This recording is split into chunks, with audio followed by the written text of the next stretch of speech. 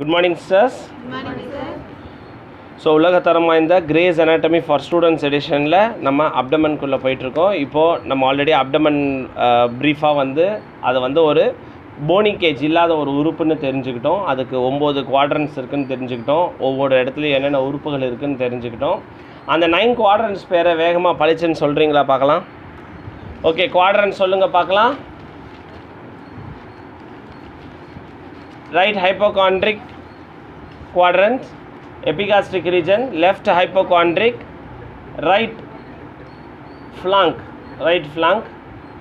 அல்லது right loin சொல்லலாம்.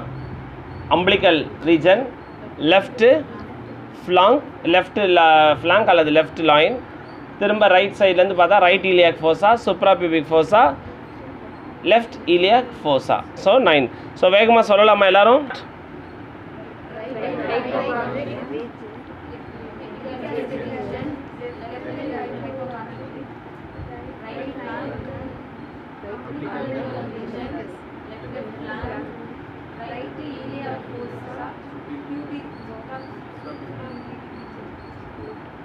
suprapubic fossa, left iliac fossa. So இந்த இடத்துல தான் நம்ம பார்த்துட்டு இருந்தோம். இந்த மசில் பேர் என்ன? டயஃப்ரம். ஸோ டயஃப்ரமில் எத்தனை ஓட்டை இருக்குது? 3 ஓட்டை இருக்குது. ஒன்று ஈசோஃபேகஸ், இன்னொன்று thoracic aorta to abdominal aorta transverse ஆகுது, இன்னொன்று inferior vena cava. Okay, so அது போல் நடந்துக்கிட்டு இருக்குது. இப்போ நம்ம வயிற்றுக்கு யார் பிளட் சப்ளை தராங்க? ஹார்ட்டுக்கு பிளட் சப்ளை யார் தராங்க நமக்கு தெரியும், கொரோனரி ஆர்ட்ரின்னு உங்களுக்கு சொல்லியிருக்கேன். இதை என்ன நியூவாக வந்த சிஸ்டர்ஸ்க்கு தெரிஞ்சிருக்காது. இருதயம் வெவ்வேறு உறுப்புகளுக்கு ரத்தம் கொடுத்தாலும் இருதயத்துக்கே ஒரு இரத்த குழாய் ரத்தம் தர வேண்டியது இருக்குது. அது தனக்கு மிஞ்சியது தான் தானம் அப்படிங்கிறத ரொம்ப அருமையாக வழி நடத்துது. அந்த ஆர்ட்ரியோட ஃபஸ்ட்டு பிரான்ச்சே இருதயத்துக்கு போகிற பிரான்ச் தான். The first branch of aorta R கிடையாது, ஆர் ஏன்னா ஜோடி, அது right coronary artery, left coronary artery. So இருதயம் உடம்பு ஃபுல்லாகவே ரத்தம் கொடுத்தாலும் தனக்கு ரத்தம் கொடுத்துக்குது. அது பேர் தான் right coronary artery, left coronary artery. அப்படியே அது ஆர்ச் ஆஃப் அயோட்டாவாக படர்ந்து ஆர்ச் ஆஃப் அயோட்டாவில் மூளைக்கெல்லாம் ரத்தம் போகுது இல்லையா? நம்ம பார்த்துருந்தோம் ஹெட் அண்ட் நெக் பார்க்கும்போது இல்லையா? காமன் கரோட்டிட் ஆர்ட்ரியாக மாறுது, சப்க்ளேவியன் ஆர்ட்ரி அதெல்லாம் வருது. அதுக்கப்புறம் அது அப்படியே தொராக்ஸில் ஒரு ஹாக்கி ஸ்டிக் மாதிரி வளையுது, அது thoracic அயோட்டான்னு சொல்கிறோம். டயஃப்ரம் வழியாக அந்த thoracic அயோட்டா வயிற்றுக்குள்ளே போகுது, அங்கே அது பேர் மாறிடுது, அதுக்கு பேர் அப்டாமினல் அயோட்டா. இப்போ அப்டாமினல் அயோட்டாவில் 3 பிரான்ச்சஸ், மெயின் பிரான்ச்சஸ். ஒன்று சீலியாக் ட்ரங்க், ஒன்று சுப்பீரியர் மிசென்ட்ரிக் ஆர்ட்ரி, இன்னொன்று இன்ஃபீரியர் மிசென்ட்ரிக் ஆர்ட்ரி. இந்த 3 பிரான்ச்சஸ். ஸோ இந்த 3 பிரான்ச்சஸ் பேரை நம்ம மறக்கக்கூடாது. ஒன்று சீலியாக் ட்ரங்க்கு, ரெண்டாவது சுப்பீரியர் மிசென்ட்ரிக் ஆர்ட்ரி, மூணாவது இன்ஃபீரியர் மிசென்ட்ரிக் ஆர்ட்ரி. அடுத்து இப்போது relationship of abdomen with cardiovascular system பாருங்கள். அந்த டயஃப்ரம் மேலே ஏற்கனவே உங்களுக்கு சொன்னேன், டயஃப்ரம் ஒரு இழுத்து வைக்கப்பட்ட ஒரு உறுப்பு கிடையாது, ஒரு ஃப்ளாட் மசில் கிடையாது. அது ஒரு டூம் ஷேப் மசில், அது ஒரு டோம் ஷேப் மசில். நம்ம எப்படி உங்களுக்கு சொன்ன தாஜ்மஹால் மாதிரி மேலே இருக்கிற அந்த டோம் இருக்கிற மாதிரி நல்லா வளைச்சி நெளிச்சு கட்டப்பட்டிருக்கும். ஸோ அதில் ஒரு ஸ்ப்ரிங் பேலன்ஸ் மாதிரி இருக்கும். வயிற்று பகுதி மேலேயும் கீழேயும் போகிற மாதிரியும், நெஞ்சு பகுதி மேலேயும் கீழேயும் போகிற மாதிரியும், அதனால தான் நம்ம மூச்சு விடுற மாதிரியும் நம்ம அதை எக்ஸ்பிளைன் பண்ணியிருந்தோம். அத்தகைய ஒரு நவீன சோஃபா மேலே உட்காந்துட்டு இருக்கிறது தான் நம்மளுடைய heart plus lungs. Heart நடுவுலையும் 2 lungs வலது பக்கத்துலேயும் இடது பக்கத்துலேயும் உட்காந்துக்கிட்டு இருக்குது. ஸோ ரிலேஷன்ஷிப்காக தான், அதுக்கு இதுக்கும் சம்மந்தம் கிடையாது. கார்டியோவாஸ்குலர் சிஸ்டத்துக்கு ரத்தம் கொடுக்கறதோட வேலை முடிஞ்சுது. ஆனால் இந்த கார்டியோவாஸ்குலர் சிஸ்டமும் டைஜஸ்டிவ் சிஸ்டமும் எவ்வளோ அருகாமையில் இருக்குதுன்னு பார்த்துக்கோங்க. அதனால தான் நம்ம சாப்பிட்டது செரிக்கலைனாலும் நமக்கு நெஞ்சு வலி வர மாதிரி இருக்கும். அதாவது ஹார்ட்டில் அட்டாக் ஏற்பட்டாலும் நெஞ்சு வலி வர மாதிரி இருக்கும். அதனால தான் இந்த எபிகாஸ்ட்ரிக் ரீஜனில் பெயின் வந்தால் அது ஹார்ட் அட்டாக்காக கேஸ்ட்ரைட்டிஸாக நம்ம கண்டுபிடிக்க ரொம்ப கஷ்டப்படுறோம். பல பேர் என்ன சொல்கிறாங்க, ஒன்றும் இல்லை சார், நைட்டு ரொம்ப வலி இருந்தது, ஒரு சோடா ஒன்று குடித்தேன், கொஞ்சம் எலுமிச்சமும் கொஞ்சம் உப்பு தண்ணி போட்டு கலக்கி குடித்தேன், கொஞ்சம் ஜீரக ஓமம் தண்ணி குடித்தேன், கொஞ்சம் பரவாயில்லாமல் இருந்தது. அது பேஷண்ட் ஒரு முக்கியமான வார்த்தை யூஸ் பண்ணுவாங்க. நானே அவங்கள்ட்ட லேசாக ஒரு மாதிரியாக இருந்திருக்குமே, ஆமாம் சார் ஒரு மாதிரியாக இருந்தது அப்படின்வாங்க. எப்படிமா அது? இப்போ கொஞ்சம் பரவாயில்ல சார், கேட்குது சார் மாத்திரை. அதாவது சைக்கலாஜிக்கல் ஃபேக்டர்.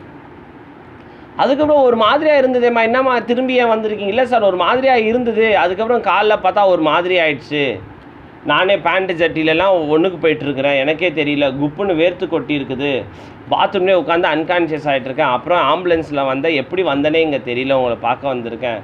அப்புறம் தான் நமக்கு சொல்கிறோம், இல்லைம்மா உங்களுக்கு நைட் ஹார்ட் அட்டாக் வந்திருக்குது, இசிஜியில் எஸ்டி எலிவேஷன்லாம் இருந்தது, அவங்களுக்கு அதெல்லாம் சொல்ல தேவையில்ல, சொல்கிறேன். அதுக்கப்புறம் நம்ம ஸ்ட்ரெப்டோகைனஸ் இன்ஜெக்ஷன்லாம் போட்டோம் அப்படின்னு சொல்லுவோம். ஸோ கேஸ், அதாவது கேஸ்னால் இந்த வாயு அப்படின்னு சொல்கிறாங்களே, வாயு, இந்த வாயுவையும் ஹார்ட் அட்டாக்கையும் பேஷண்ட்ஸ் நிறைய தடவை நம்ம குழப்பிப்பாங்க. எப்போவுமே பேஷண்ட்ஸ் என்ன நினைப்பாங்கன்னா, ஏதாவது சிம்பிளாக இருந்தால் நல்லாயிருக்கும். யாருக்குமே ஆசை இல்லை இல்லையா? நம்ம ஏதோ ஒரு விஷயத்துக்காக போகிறோம், ஒரு டிவி ரிப்பேர்னு போகிறோம், ஒன்றும் இல்லைங்க ஐசி தாங்க ஃபால்ட்டு, ஒரு 100 ரூபா போட்டால் சரியாயிடும். இல்லை போர்டே போச்சு 10,000 ஆகும், அதுக்கு பதிலாக நீங்கள் டிவியை போட்டு வேறு டிவியே வாங்கிக்கலாம் அப்படின்னு சொல்லுவாங்க. அது போல் நம்ம வேறு ஹார்ட் வாங்க முடியாது. அதனால் பேஷண்ட்ஸ் எப்போவுமே மைல்டு டயக்னோசிஸ் சொல்லுவாங்களா அப்படின்னு நினச்சிட்டு இருப்பாங்க. பட் இயற்கைக்கு தெரியாது அது மைல்டு டயக்னோசிஸா சிவியர் டயக்னோசிஸான்னு. அதனால் இந்த பகுதிக்கு பேர் எபிகாஸ்ட்ரிக் ரீஜன். இங்கே தான் ஸ்டமக்கும் இருக்குது, இங்கே தான் ஹார்ட்டும் இருக்குது. அதனால தான் அந்த இடத்துல வலி வந்ததுன்னா என்ன சொல்கிறாங்கன்னா ஹார்ட் பர்ன் அப்படின்னு சொல்கிறோம். ஹார்ட் பர்ன் அப்படின்னு சொல்கிறோம்.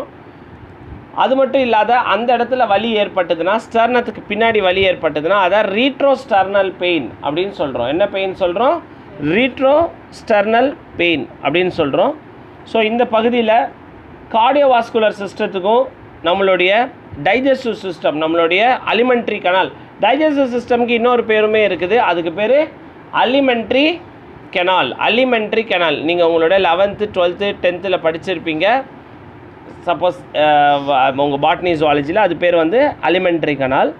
ஸோ இப்போ இந்த பகுதியில் நம்ம என்ன பார்க்க போகிறோம் மெயினாக அப்படின்னு பார்த்தீங்கன்னா, இன்ஃபீரியர் வீனா காவா, கீழே common ஈலியாக் vein, external ஈலியாக் vein, internal ஈலியாக் vein join ஆகிட்டு அப்படியே வந்து அது இன்ஃபீரியர் வீனா காவாவாக வருது. அது எப்படி டைஜஸ்டிவ் சிஸ்டமோட ஒர்க் பண்ணுது அப்படிங்கிறத இப்போ நம்ம இந்த டயக்ராமில் நம்ம பார்ப்போம். ஸோ ஸ்ப்ளீன், ஸ்டமக், லிவர், அப்புறம் இந்த குடல்லேருந்து வரக்கூடிய எல்லா வெயின்ஸையும் ஹெப்பாட்டிக் போர்ட்டல் வெயின் அப்படின்னு சொல்கிறோம். அதாவது ஸ்டமக்லேருந்து, ஸ்ப்ளீன்லேருந்து, சிறுங்குடல், பெருங்குடல்லேருந்து என்னவா வருது? அது போர்ட்டல் வெயினாக வருது. போர்ட்டல் வெயினா உங்களுக்கு என்ன சொன்னேன்? போர்ட்டர்னா ஒரு இடத்துலேருந்து இன்னொரு இடத்துக்கு எடுத்துகிட்டு போகிறவர். ரயில்வே ஸ்டேஷன்லாம் பார்த்தீங்கன்னா ரெட் கலர் ட்ரெஸ் போட்டு உட்காந்துட்ருப்பாங்க, நமக்கு தூக்கி அப்படின்னு சொல்லுவாங்க. ஒரு இடத்துலேருந்து இன்னொரு இடத்துக்கு இடம் பெயர்த்து வைப்பாங்க. அப்போ இந்த போர்ட்டல் வெயின் என்ன செய்யுது அப்படின்னு பார்த்தீங்கன்னா, ஸ்டமக்கில் ஏற்படக்கூடிய நல்ல விஷயங்கள், ஸ்ப்ளீனில் ஏற்படக்கூடிய நல்ல விஷயங்கள், அப்புறம் நம்மளுடைய குடல்களில் சிறுங்குடல், பெருங்குடலில் ஏற்படக்கூடிய நல்ல விஷயங்கள், அது மட்டும் இல்லாத அந்த பொருட்களை, இப்போ நம்ம சொன்ன பொருட்களில் ஏற்படக்கூடிய கழிவுகளையும் ஒன்றாக எடுத்துக்கிட்டு போய் லிவருக்கு எடுத்துகிட்டு போயிடுது. அதாவது ரா மெட்டீரியலு ஈசோபேகஸ் வழியாக ஸ்டமக்கில் போய் விழுது. நீங்கள் சாப்பிட்ற முறுக்கு, இட்லி, தோசை, ஆம்லேட்டு எல்லாம் உள்ளே போகுது. உள்ளே போன உடனே அது ரெண்டாக பிரியுது. ஒன்று எரிபொருளாக பிரியுது.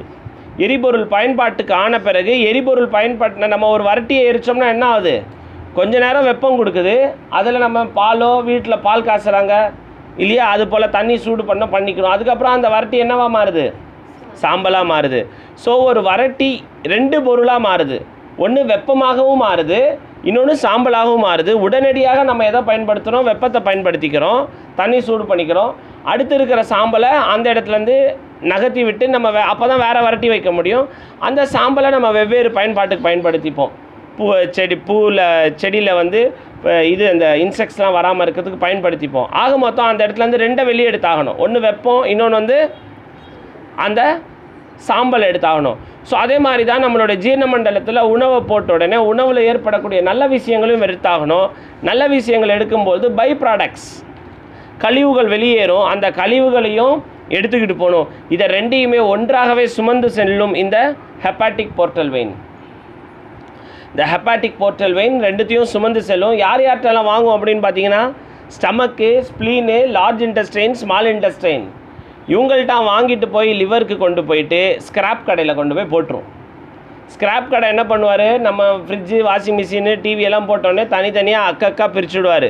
பிளாஸ்டிக் தனியாக, இரும்பு தனியாக, காப்பர்னால் என்ன, செம்பா பிரிச்சுடுவார். செம்பா பிரிச்சுட்டு ஒவ்வொன்றுத்துக்கும் ஒரு மதிப்பு இருக்குது.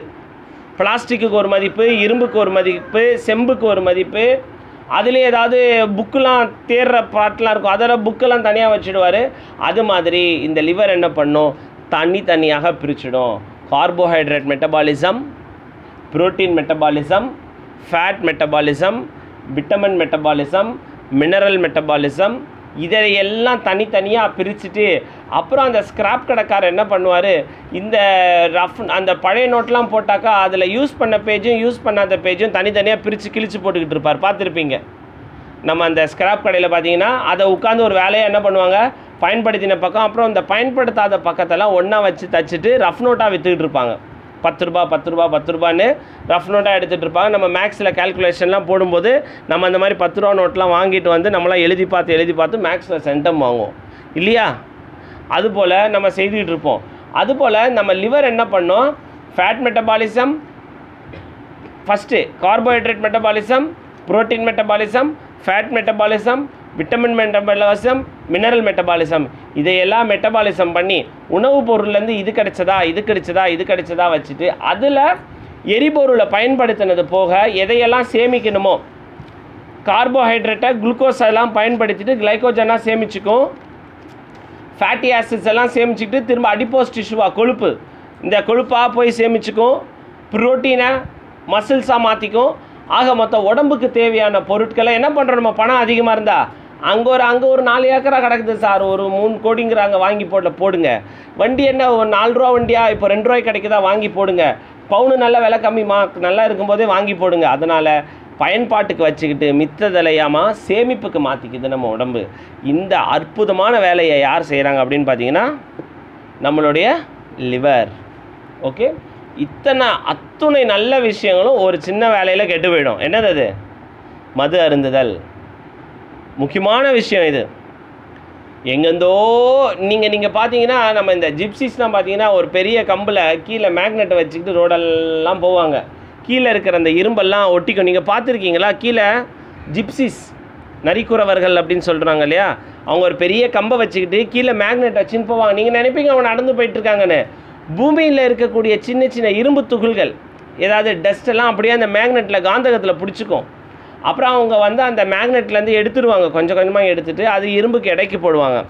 அதுபோல் ஒரு ஊரெல்லாம் துப்புரவு செய்து நம்ம என்னெல்லாம் கஷ்டப்பட்டு சமைச்சு சாப்பிட்டு எவ்வளோ நேரம் கஷ்டப்பட்ட அந்த சாப்பாடை வாங்கிறதுக்காக எவ்வளோ கஷ்டப்படுறோம் இல்லையா. வாங்கி கஷ்டப்பட்டு சாப்பிட்டு அதை உள்ளே ஜீர்ணிச்சோடனே அதுலேருந்து இருக்கக்கூடிய நல்ல விஷயங்கள்லாம் எடுத்து அதுக்கப்புறம் ஸ்டோரேஜ் பண்ணி சேவ் பண்ணி இது எல்லாமே இத்தனை நல்ல வேலையுமே ஒரு சின்ன வேலையில் கெட்டு போயிடும்.